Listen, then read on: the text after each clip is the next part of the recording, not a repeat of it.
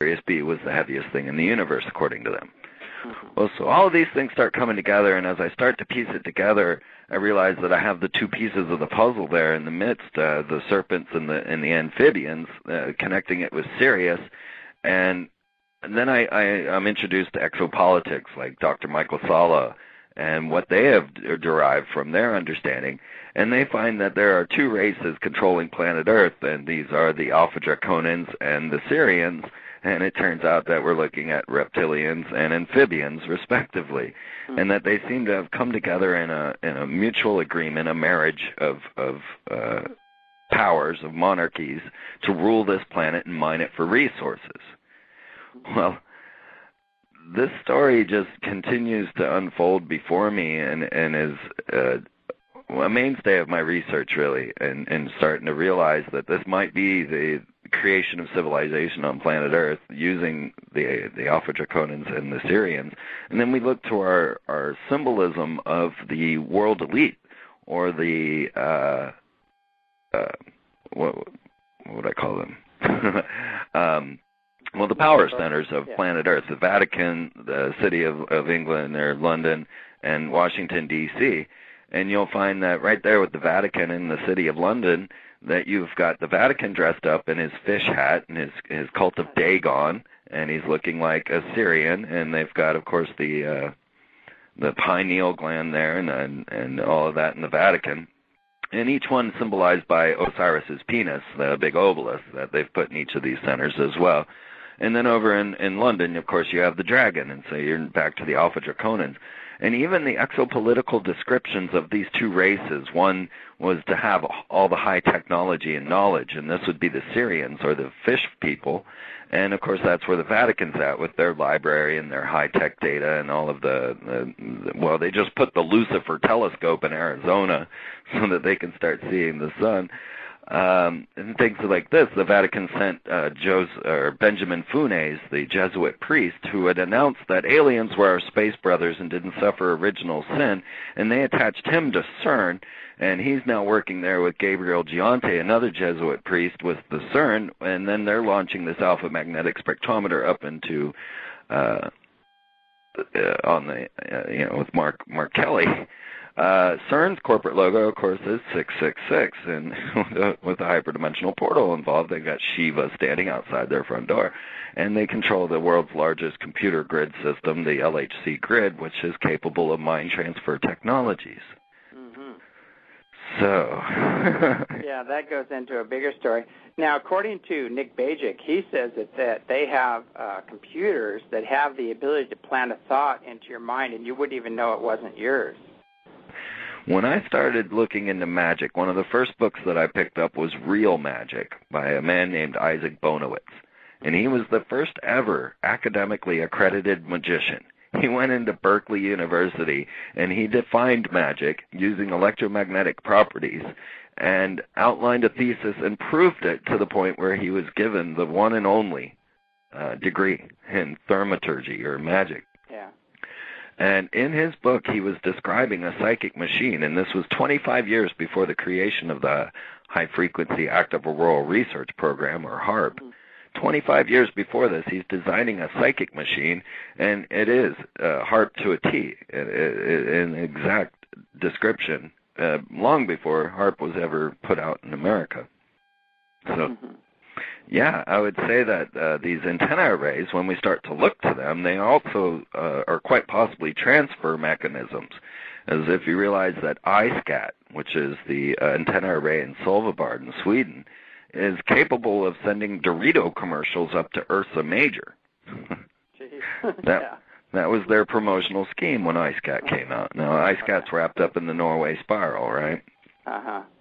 But when we start to look to what's going on with technological advancements like the LHC grid capable of pushing exabytes of information, we are now capable of mind transfer technologies.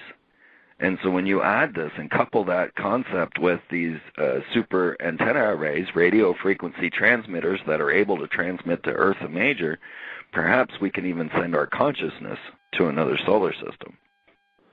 Yeah, it doesn't sound, like anything would stop it. one of the things I've seen in my own experience is that, because of the work I do, we were kind of under attack with psychotronics and all these other things. And I saw these younger people, they always wore black, which was interesting. And they had their hands on these panels. And it was like the only thing I can say, it was like a technological voodoo that they were doing, and I'd be hit by this energy and start getting nauseous or ill, and I go, what is going on? And I'd do the old remote viewing thing, and I'd see this guy sitting at a panel, and I'd have to deal with it. But I saw quite a few other things going on out there too, and the technology is there, the patents are there, it's all there, and just for everyone to look at. And if we're seeing it in the main marketplace, and if it's available to look at there, then they've probably been working on it for 50 to 60 or 70 years, and they've taken it way beyond anything we can imagine. Absolutely. And this would really open the door to what I'm now trying to prove, or at least expound to the world, and that is the cloning of Akhenaten and family, and their placement in the White House. Yeah, you look at him, and he does look very much like one of those pharaohs. When you look, you could put a head on him, and he would fit right in there. He is Akhenaten to a T. I actually split his time picture together with Akhenaten's bust, and there's not a slip in it whatsoever. They are identical. But if that were the only case, I would have just kind of laughed it off or put out a little, satirical artwork about the pharaoh up or something. But it turned out that it wasn't just Barack. It was Michelle, Malaya, and Sasha as well. And it wasn't as if they were picking random pharaohs here. This is a singular family, and this is Akhenaten's family. And he is the founder of monotheism. He is the reason that there is even an idea of a one true God. And when you look to Akhenaten, you'll find that even Manly P. Hall and the Freemasons worship this pharaoh, saying that he was born 2,000 years too early.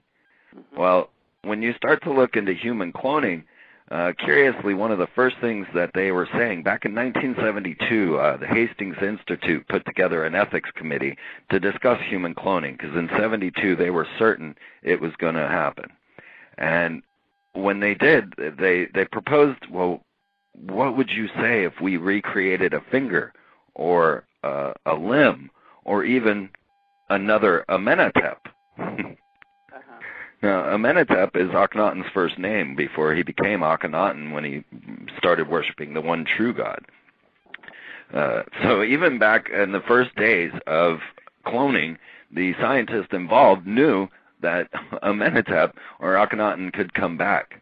The reason being that mummification saves a viable cell. Discovery Channel even put out a movie on this called The Day After People. And they said, what would happen if an alien race wanted to bring humanity back after a massive catastrophe? And they said, well, they could bring back mummies through cloning, because mummification has some mysterious property that we've never figured out, because Lenin and Stalin are rotting in their mummy wraps. We don't know the process. We don't know the secret. But something in mummification saves a viable cell for cloning. And it was done. In 1985, Nature magazine brought it out to the public. It was in the news. They had cloned a cell from a mummy. And so now we know this is entirely possible.